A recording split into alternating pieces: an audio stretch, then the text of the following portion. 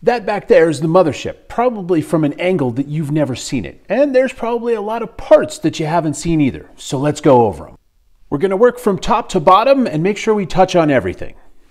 I realized how that sounded as soon as I said it. Anatomy teachers do it thoroughly, and sometimes with diagrams.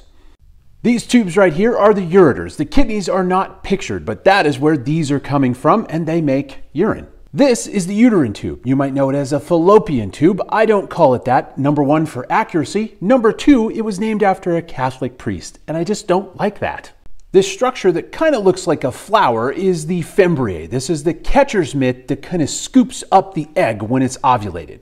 The fimbriae is not connected to the ovary. There is space there. It's not a closed system. This orange bulge right here is a follicular cyst. This will eventually rupture and release an egg during ovulation. If you didn't know, or you've ever been told that you couldn't feel ovulation, that is incorrect. There are many people with ovaries that know when they ovulate. This would happen around day 14 of your cycle and can be associated with mild to relatively severe pain and even bleeding or spotting.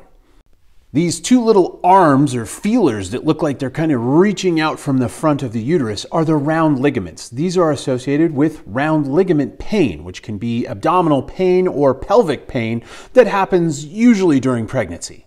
Welcome to the Hotel Uterati. This is the uterus. There are multiple layers of tissue here. The outer part, this chunk right here, is the myometrium. That's going to be smooth muscle and is responsible for contractions and period cramps.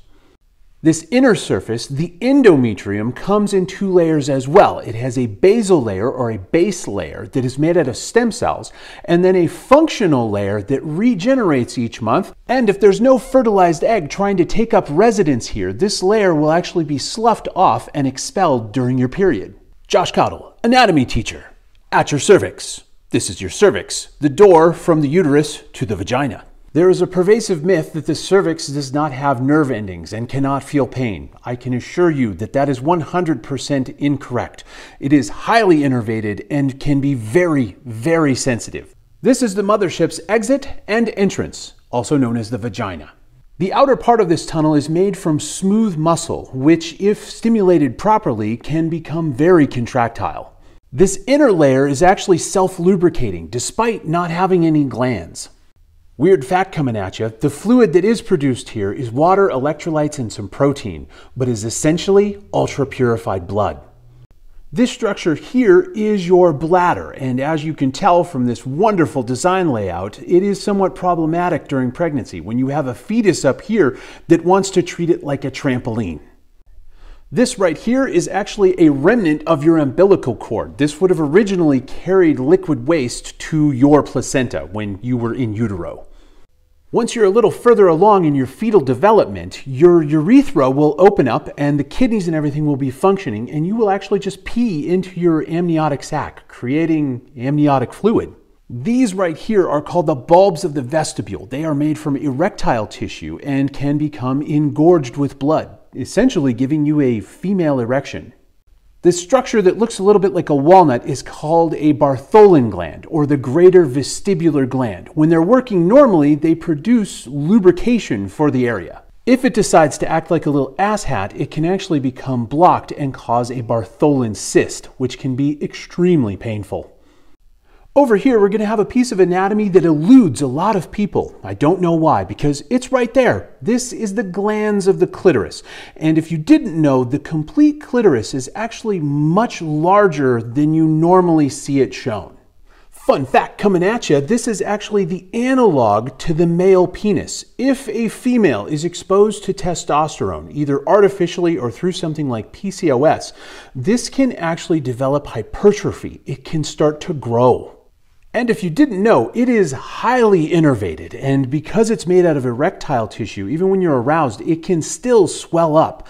Now, the nerve endings in here have caused a lot of debate. It started off very low at 8,000. The current number is like 10 to 11,000, but it's likely much higher than that.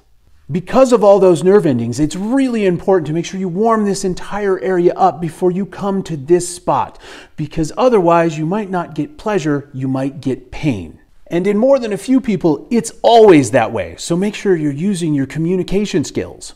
All right, last but not least, well, it is kind of least, this is the labia minora, which means small lips.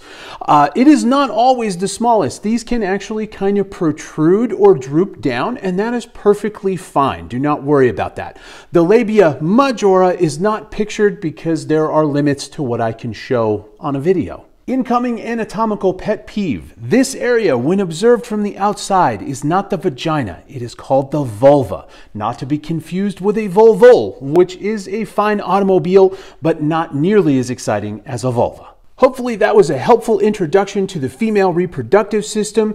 As always, thanks for learning with me, and if you have a question, you know what to do.